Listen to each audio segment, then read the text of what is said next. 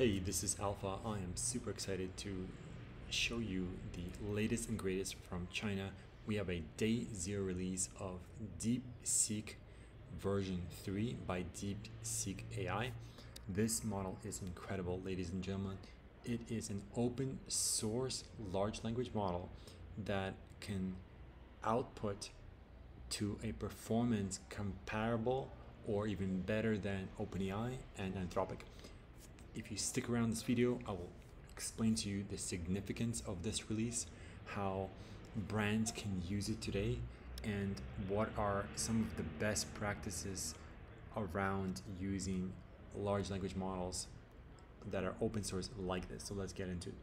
So first of all, we do see it is incredible in that it can generate 60 tokens per second, very quick performance. In this video just gives you a sneak peek of what you can expect from it, just like we've seen for sort of Flash by Google.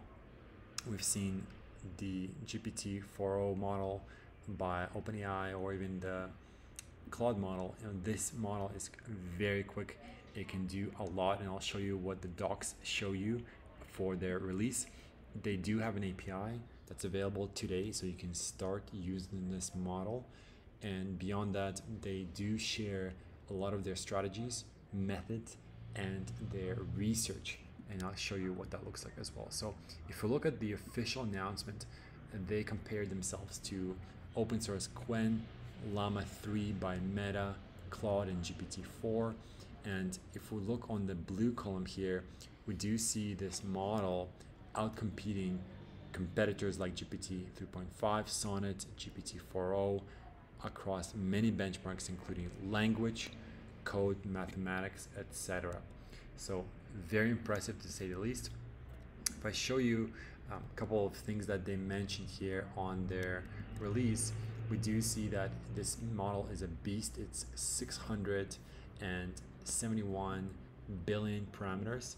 It is a mixture of experts, just like we've seen Mistral earlier this year. Incredible in that it's able to dedicate the task for a specific expert or a specific agent to solve. In this case, each agent or expert has 37 billion parameters to be able to solve that problem effectively. And of course, this model has been trained on quite a bit of tokens. In this case, close to 15 trillion tokens. Incredible here. So the model is available on the official DeepSeek AI GitHub page, and we do have the paper as well. Also, the API is very flexible, very convenient. If you want to use it, you can. They do have a limited time offer for version 8 for February 8th. They're able to offer you a discount if you are using their model, and I'll show you the competitive nature of this model. This model is performing substantially cheaper than Claude 3.5 Sonnet, so definitely keep that in mind as I'll dive into it here. So just a quick recap here. DeepSeek on the left, very performant. On the top, this is a scale of performance. On the right, this is a scale of cost. So it's as performant as Claude 3.5 Sonnet, especially for coding or mathematics. However, it is substantially cheaper, and this is roughly 10 times cheaper than Claude. If we look at the announcement, as I mentioned, this pay-per use model is valid until the February 8th at a discount, so jump into this opportunity while you can. Beyond that, this model is incredible in that it's open source, so all that means is that you're able to sort of use this technology comparable to what the players in the space, including OpenAI and Anthropic, are doing, but in the spirit of the open source. And we do have sort of this push towards AGI, as we've seen from other models like reasoning models by OpenAI. The O3 release earlier this month is a great example of something that's starting to feel not only agentic, but also quite generally intelligent. And if we look at some of the other elements here of the release, I'll just quickly zoom out to show you the significance of this model here. So we do have DeepSeek in a dark blue, and the areas that stand out to me is the performance for benchmarks or tests like Codeforces. On the left here, we have DeepSeek version 3. On the right here, we do have Sonnet 3.5. And that is an incredible leap here. So Codeforces is a coding benchmark, and we do see this Chinese large language model crush the North American Anthropic. So this is very important for all the product development teams, software development teams, or any companies that are building in the space. You can now have an open source competitor that's putting a lot of pressure on the existing language model providers. We do have another benchmark release here, also quite important. This is showing how well the DeepSeek version 3 is solving the needle in the haystack problem.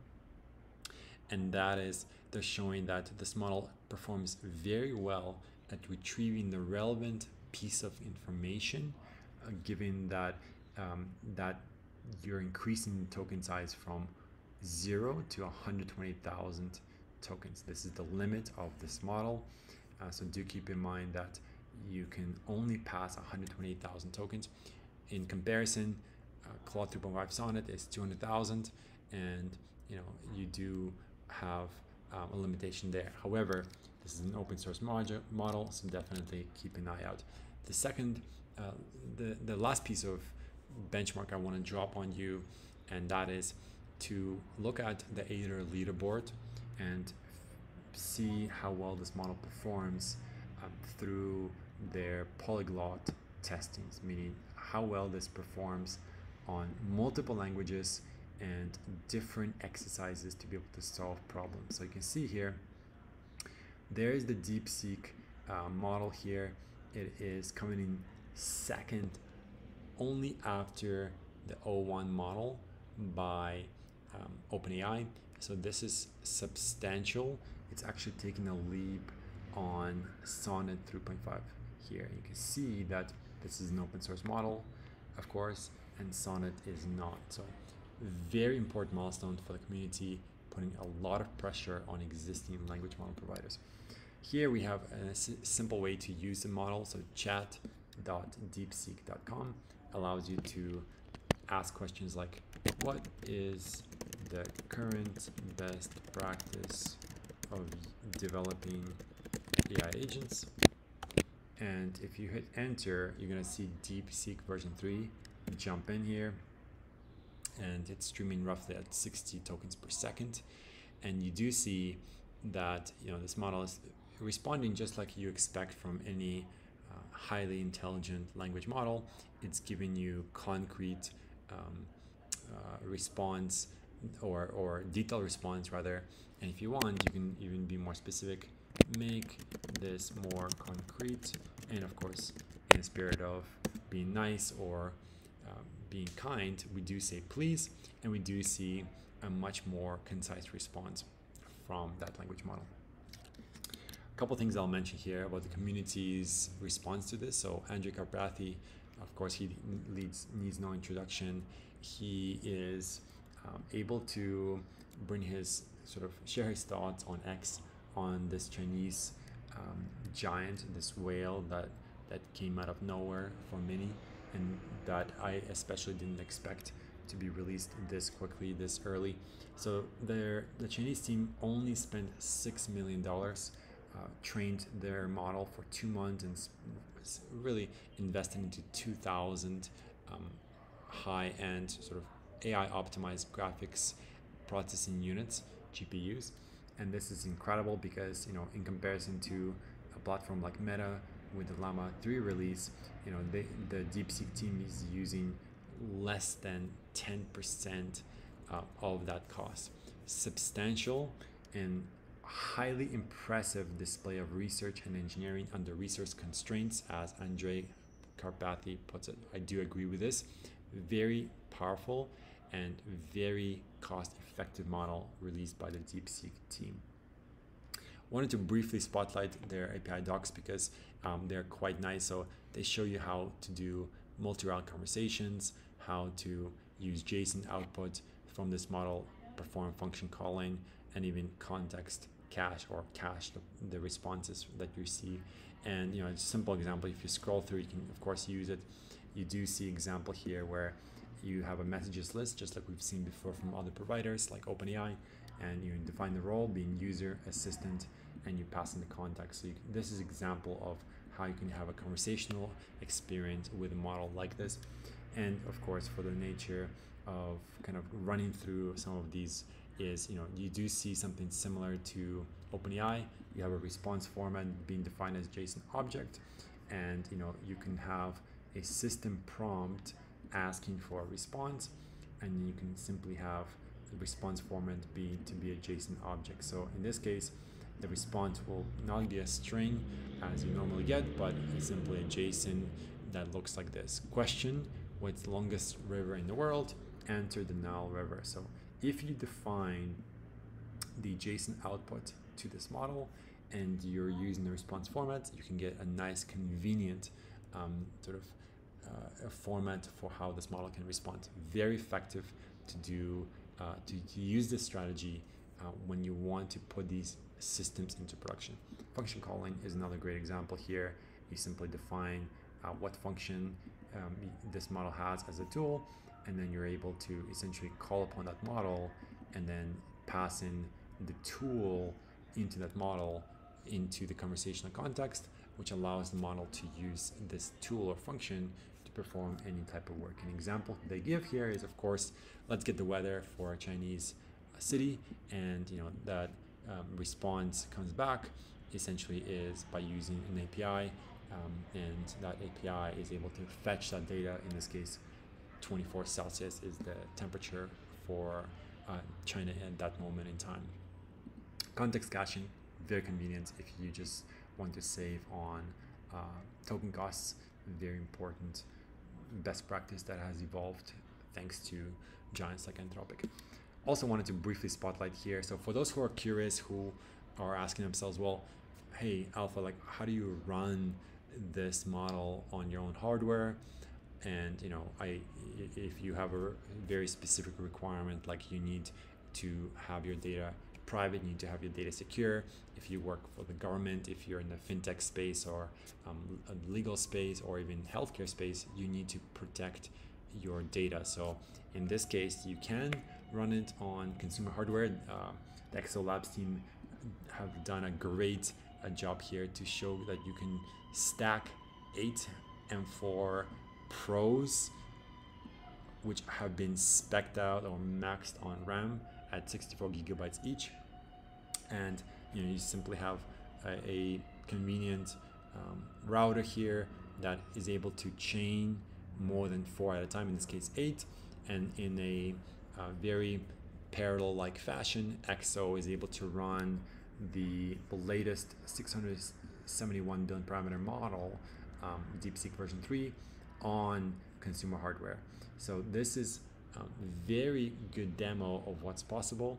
Keep in mind that I believe they're only getting about 6 tokens per second being streamed here, and that's important. So if I just jump earlier to this video here, and I do show you what that looks like. So this is roughly the response. You're getting 6 tokens per second, running at about in this case you have 8 Mac Minis, and with these specifications, the cost here is roughly 16,000 American dollars, and then you have roughly 10 times the speed of what you would if you were to use their official API. Of course, this is convenient if you need to run this on your own hardware. Last piece I'll mention here is DeepSeek already is integrated into many applications, including Klein here, including Aider, Light LLM, and OpenWebUI. Shout out to these projects. They are able to use the DeepSeek API right away, and we are even noticing how well it performs here. And lastly, I'll mention here we've got Yifan, who is one of the thinkers of the space. He mentions that the real shocker to this release is not just the performance difference between models like Claude 3.5, Sonnet, as we've seen in Aider leaderboards. DeepSeek version 3 or Chat takes second place in its ability to both architect and then solve problems through code, but also it's a tenth of the price point. Of course, this is quite significant in that this allows more consumers to access this specific API, as well as it allows businesses to spin up their own hardware and protect the data that they're dealing with. So if you're a brand, if you want to use this model yourself, if you want to leverage the best of open source to protect your data, to employ DeepSeek for your workflows, definitely reach out to me and I'll be happy to get you up to speed and help you to implement this as well. Until next time, bye.